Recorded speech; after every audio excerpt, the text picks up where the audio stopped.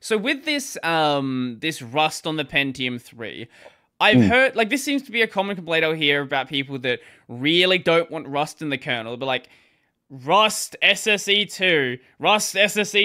Oh, What is the big deal with Rust and SSE2, and what like why are these people complaining all the time?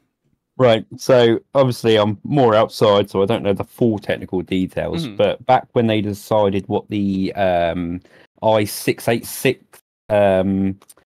system was, picked they picked it to have SS2 because all Pentium 4s had it, Hmm. and some Pentium 3s did, but nothing else does. So Right. it basically limits about 80% of the x86 architecture from using Rust. Hmm. Um, so yeah, that's basically what the issue is. But there is a way around it, Hmm. and that's what I went set out to fix. Annoyingly though, just as I fixed it, 486 support's dropped from the kernel, so they're now dropping 486 support in Rust and putting 586 in the Rust. So yeah, everyone's going to be fixed anyway soon, so it doesn't matter anymore. Hmm. Yeah, I. Which was great. Just as you get to the end to realise that, I was like, brilliant. Mhm. I always love how like I get wanting Linux to run on everything. Like the idea is, you can install Linux on, your ancient system and it keeps working, but like there is a point in how ancient it is where it doesn't make any sense to run a modern kernel anyway. So it doesn't But that's, you can really get matter. systems in about 2006, 2008 still Mhm, running those kernels that still aren't supported. So mhm, mhm, I still think they're in game for being supported myself. mhm. Yeah, maybe from the 80s, 90s, early 90s, I'll Yeah. be with you. Like But when yes. uh i386 support was dropped, for example, like, you know, when it was dropped, those CPUs were already e-waste. Yeah, Like, yeah, no, I get you on that. I mean, to say, and even i486 support dropping, is it really an issue? Not with how the kernel is now. You can pick up well, what was it? 6.1 it's still in. Is it 6.2 it drops? I can't that remember which version. sounds right, yes. Yeah, so you should still be able to use that kernel for a fair few years, Hmm. and if you want, backport it. But you're not putting that machine on the internet anyway. I So hope not.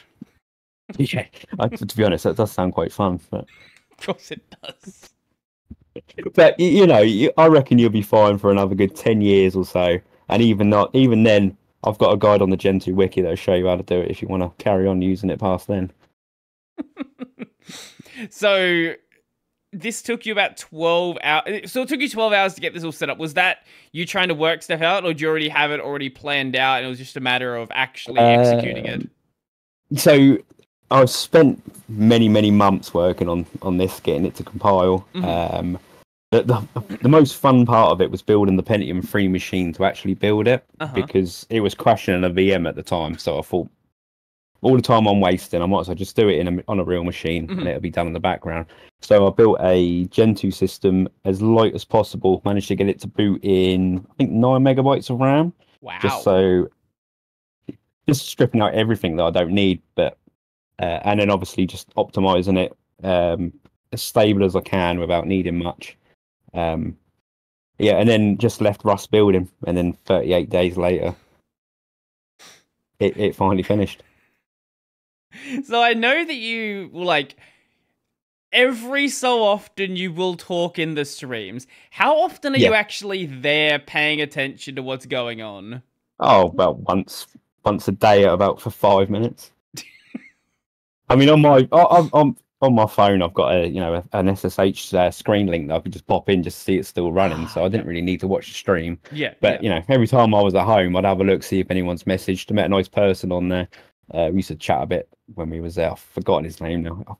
I'll go and find it because it was quite nice. Hmm. Uh,